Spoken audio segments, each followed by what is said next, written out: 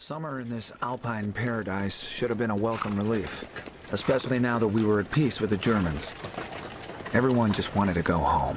France! France was the best. Really? Yeah. 5 years. I think I was in every country, but France was the best.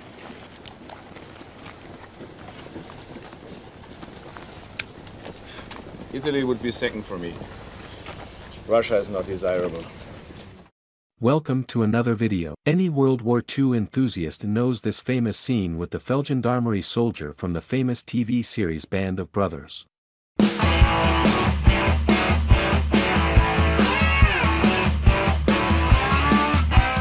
Feldgendarmerie units were generally given occupation duties in territories directly under the control of the Wehrmacht. Their duties policing the areas behind the front lines ranged from straightforward traffic control and population control to suppression and execution of partisans and the apprehension of enemy stragglers. I also have two custom figures that represents the World War II German Wehrmacht Feldgendarmerie. Let's take a look at the first figure. The first one is quite basic and has not been customized too much. He has a gas mask to hide his horrible head sculpt. Now it looks better. The equipment is standard, there is nothing special, it is basic. On his left arm he wears the Feldgendarmerie armband.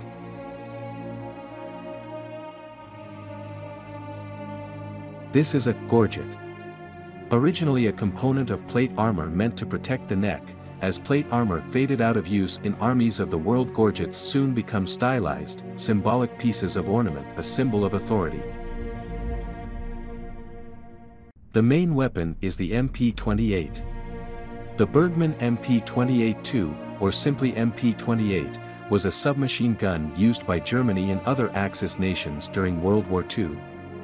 It was also supplied to other countries during its production. This is an old dragon figure and needs much more improvement. Now let's take a look at the second figure, and this one is promising. As you can see, this figure is very similar to the character from the TV series Band of Brothers that appears at the beginning of this video.